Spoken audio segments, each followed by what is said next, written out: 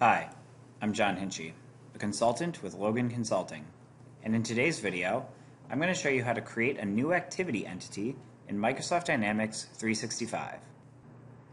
One of the most integral pieces to Microsoft Dynamics 365 for sales and customer service is the ability to track activities within your system.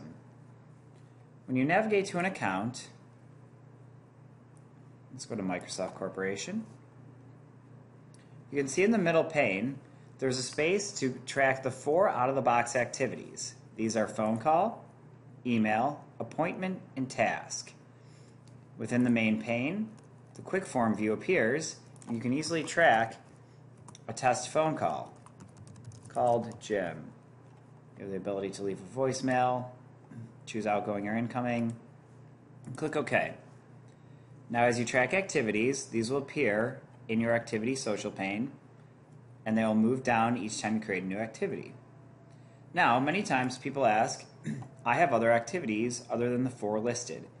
Many people want to track, for instance, an in-person meeting as opposed to a scheduled appointment, which may be over the phone. Some other people want to track notes from a meeting or a conference.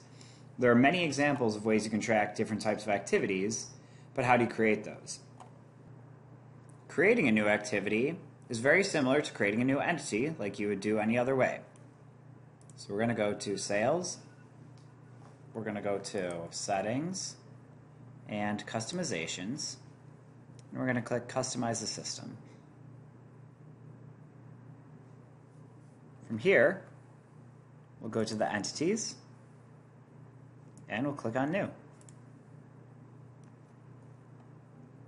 Now we'll call this Meeting Notes. I have it listed here. The plural we're going to keep as meeting notes. And we're going to define as an activity entity.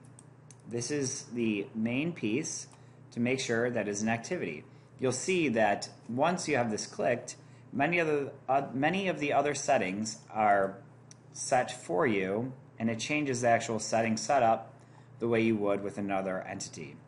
From here, we're just going to save and close. Once closed, it'll take a few minutes. We'll click Publish All Customizations after the entity is now created. Then we'll navigate back to our account that we were just on.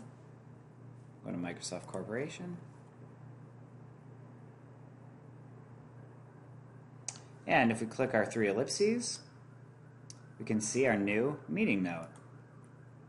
From here, we can save our new activity. You can add notes, add a subject, and you can also customize this form to add new fields, just like you would any other activity or entity. We also have the same information we have at the top to be able to mark an activity complete. For all of your Microsoft Dynamics consulting needs, visit our website at loganconsulting.com. Email us at info@loganconsulting.com or call us at 312-345-8800.